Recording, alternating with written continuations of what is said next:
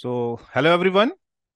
Now we will see this question, and it is given that the charge per unit length of a circular wire of radius A in the XY plane with center at the origin is charge per unit length is given lambda naught cos theta, where lambda naught is some constant and the angle theta is measured from the positive x-axis.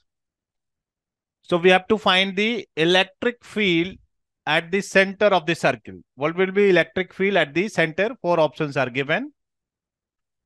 So this question is based on Coulombs law and superposition principle. So we will see how to apply Coulombs law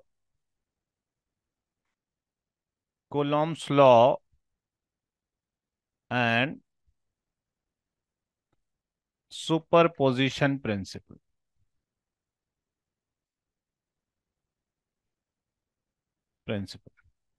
So we will first consider a circle in XY plane. Let's consider a circle in XY plane. And this is the XY axis. This is X axis. And this is Y axis. This is the center of the circle, and its radius is A. This radius is given. This radius is A. Now its charge per unit length is, this is given as lambda is lambda naught cos theta. So it means this charge per unit length lambda is varying. This is because cos theta, its value will vary for different angles. So accordingly, this lambda will also vary. So let's see this variation. So if we see theta along this will be theta 0. Up to this, you will get theta 0 to pi by 2. Then you have pi by 2 to theta is pi, and this is 3 pi by 2. Theta will be 3 pi by 2. So this is the variation of theta. So you will see in the range 0 to pi by 2, cos theta value is positive. So we will take, so this variation will be positive here.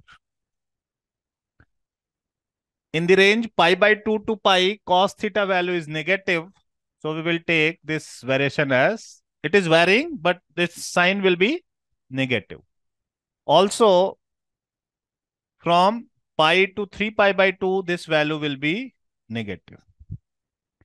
And from 3 pi by 2 to again 2 pi, this value will be positive. So now there are different segments. In this segment, charge is positive. So I am taking this as segment 1, 0 to pi by 2. Segment 2 is pi by 2 to pi.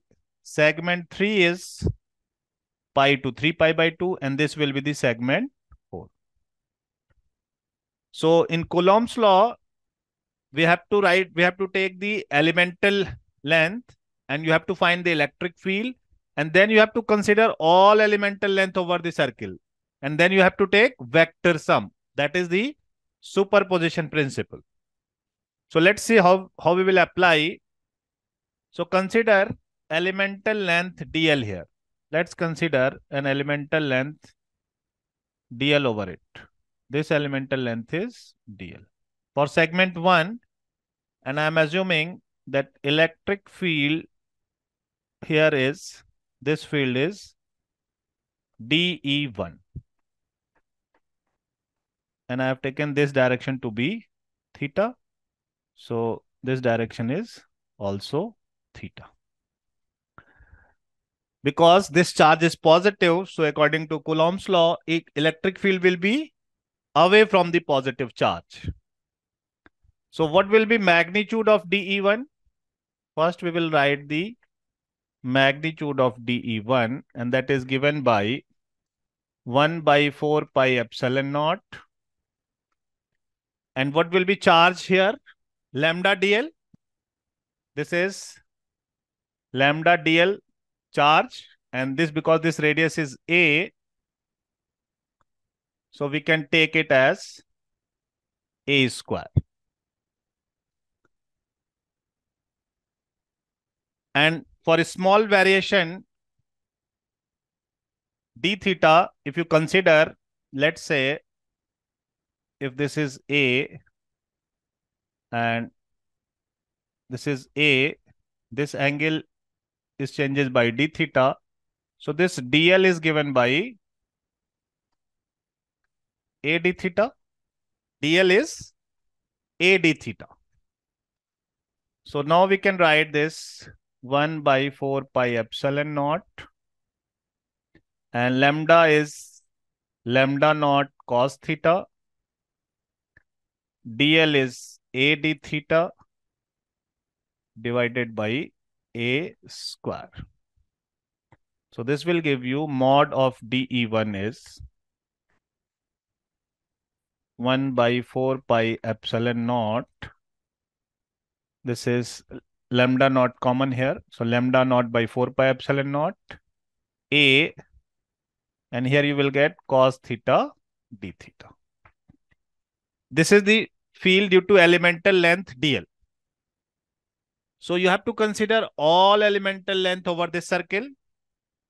So because in segment 1, this variation is positive, so it will vary in this region.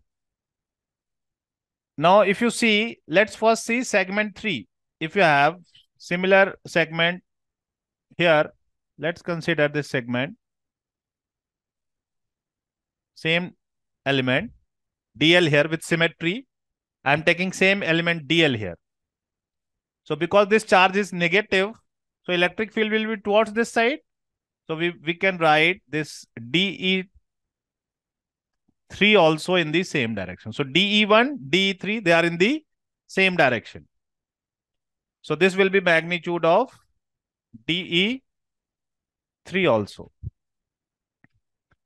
Similarly, with symmetry, if I consider segment, any segment here, let's say DL segment, same segment. So this, in this direction, this is segment 4. So that will give you dE4. And if you consider similar segment here with symmetry, so now this is positive charge away from the electric field. This charge is negative, so it will be towards the electric field. So this will be again dE2. But magnitude of these field is same. So we can write this as mod dE2 and mod of dE4.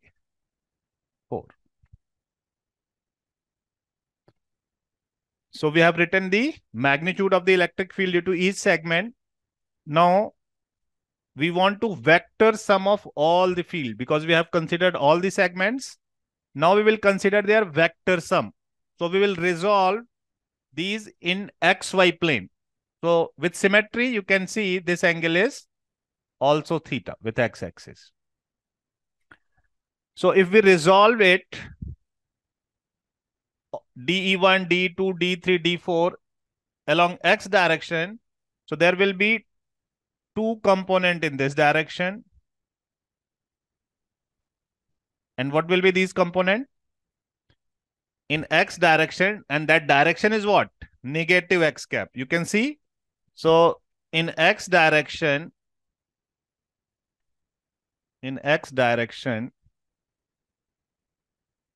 these components will be what?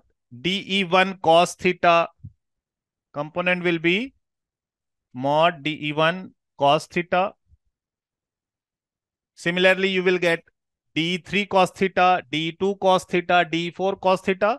So total will be 4 times because their magnitude is same. So in x direction, resultant will be 4 dE1 cos theta and direction will be negative.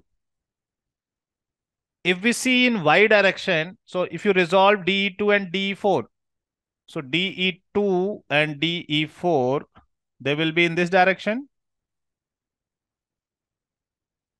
And if you see DE1 and DE3, that will be in this direction. So although in y direction, magnitude is same, but they are in opposite direction. So they will cancel. So if you'll see in y direction,